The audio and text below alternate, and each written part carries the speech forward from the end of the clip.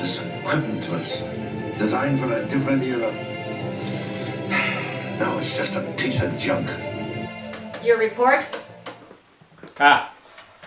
Thank you, Yeoman. Yo! Did you forget something? Ah. Trying ya. Hey, is that regulation? Mind your bridge. Hey, look what I found in the replicators. Tribbles. Captain's log. I'm commanding the USS Valiant, and it appears as though we have a problem with the primary power relay. It's funny. We have this fleet of advanced starships, yet we still rely on relays to control our primary systems. The relays will reject the overload, Mr. Spock. And bypass the relays, go to manual control. Before you remove the relays. Primary EPS relays. I think so, but the EPS relays have taken heavy damage. Navigation circuit relays. Plasma relays on the disruptors. Crew cannot be shut off from this relay box. The last attack, 19 main power relays were severed. The impulse engine relays have been overloaded. The auxiliary relay systems to the maneuvering thrusters. But these relays don't have nearly as much carrying capacity as before. The entire weapons relay just blew. All defensive systems are down. Obviously, this technology was adopted from boat anchors. Bravo, James T. Hey, in D-Lab though, what we got going on is a Johnson Valiant transmitter with some strange intermittent problems.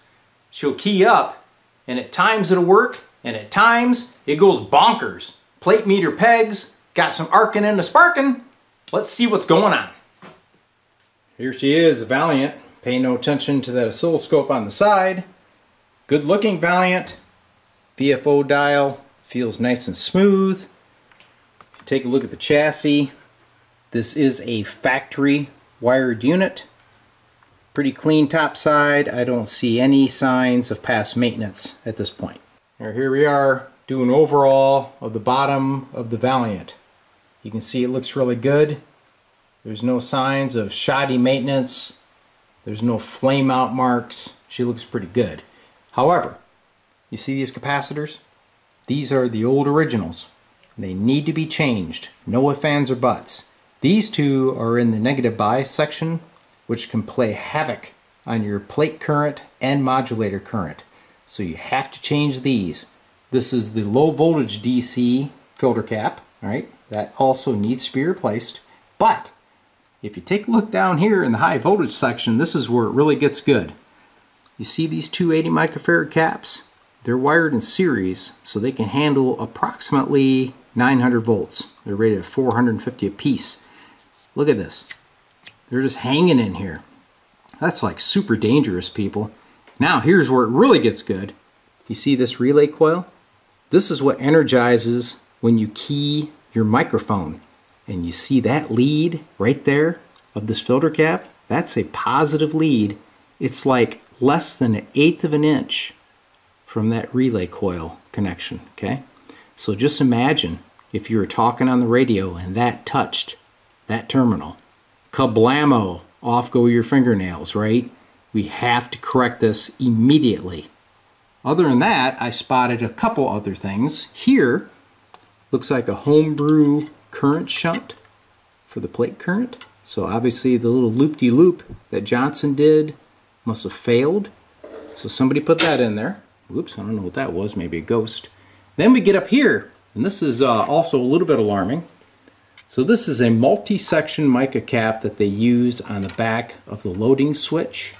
And if you take a look at these terminals, you'll see they're kind of gray, and there's little black marks around them. So I believe that these connections are cold and it's been arcing, right? So before I even fire this thing up, we're going to correct that. We're going to put in new caps, especially down here. I'm going to support these with terminal boards so we don't have this going on. All right, here's our new filter caps that I'm going to replace the hangers with, all right? So I'm going to give you a visual. Whoop, hey, soldering iron's warmed up.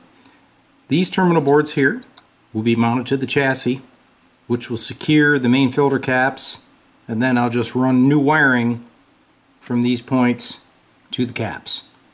And then that will clear up the high voltage problems. Then we'll move on to the other caps and the radio. CD of the night. Toy. Space radio. Some German techno wave, which goes well with working on this techie stuff. Alright? So I've got the old caps out, new caps in with the terminal boards. Now, let's move up and do these. Alright, we have the electrolytics all installed. High voltage section, safe to operate again. Now, let's take care of those cold solder connections off of the coupling switch. So the best way to do that is to take a little bit of solder wick and remove that old solder. Okay? You don't want to leave that stuff on there. Alright? So we're going to grab some solder wick. I'm going to suck off the old and put on some new. Alright, so the best way to do this is take your solder wick, set it on the cold connection, take some more solder and apply it on this side of the wick. And that'll transfer the heat so that you can pull that old solder out of that connection. So you can see it pulling into the solder wick. Okay? Don't be afraid of it. What you want to do though is get that old gray crusty solder out of there. Okay? So you'd think that's backwards, right? Feed your solder wick with solder, but it is the best way to get it flowing, right?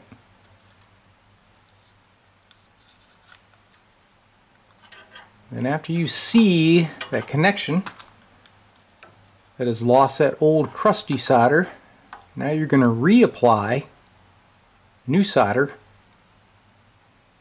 with plenty of heat. Look for that shiny connection, just like that. Now here's the second one, same deal.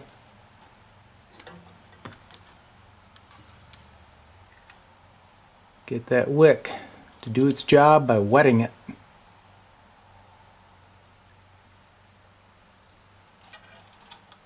You're not going to hurt the connection.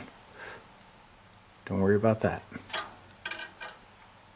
But you don't want that old arc welded up solder in there.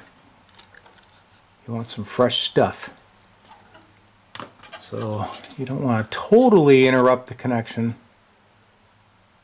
but you want to remove the contamination. Alright, I think we're good to go. Got the new caps installed, negative bias there, low voltage there. Repaired the connections on that multi-section Mylar type cap. Down here, new filter caps installed. Everything looks good. I think we're safe to fire it up. Here we go, checkout time of the Valiant. Here's my grid. We're on the 40 meter band. I'm going to go to plate.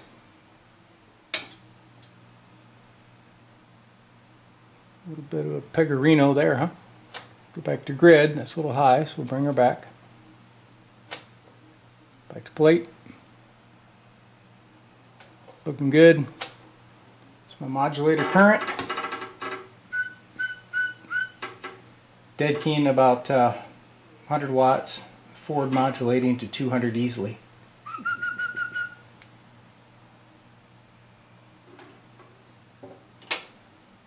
So now, gotta let this thing cook for a while.